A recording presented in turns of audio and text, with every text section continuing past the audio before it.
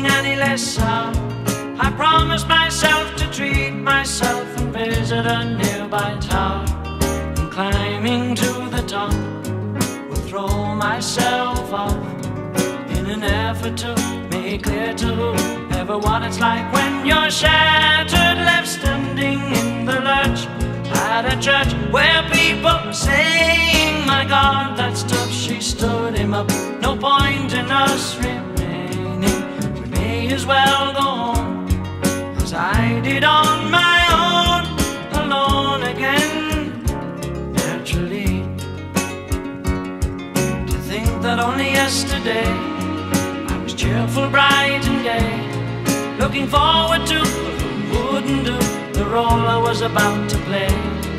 But as if to knock me down, reality came around, and without so much as a mere touch, cut me into little pieces, leaving me to doubt. Talk about God in His mercy, if He really does exist, why did He desert me in my hour of need? I truly am indeed alone again. Naturally, it seems to me that there are more hearts broken in the world that can't be mended, left unattended. What do we do? What do we do?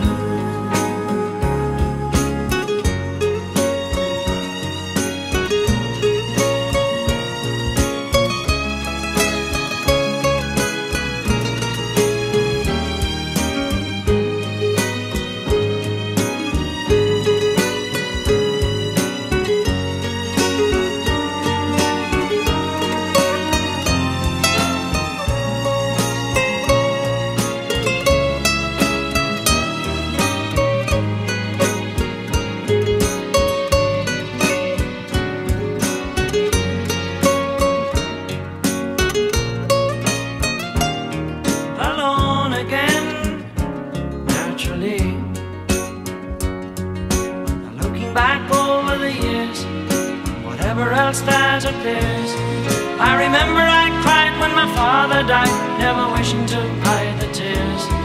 And at 65 years old, my mother, God rest her soul, couldn't understand why the only man she had ever loved had been taken, leaving her to start with a heart so badly broken. Despite encouragement from me, no words were ever spoken.